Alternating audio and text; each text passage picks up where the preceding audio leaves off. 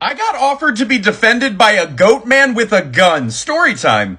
You see, I just done some shows in Spokane, Washington. Afterwards, there's this goat guy outside. By the way, like a guy who owns a goat. Not like a half goat, half man satyr kind of thing. No Mr. Tumnus action going on here. Just a goat.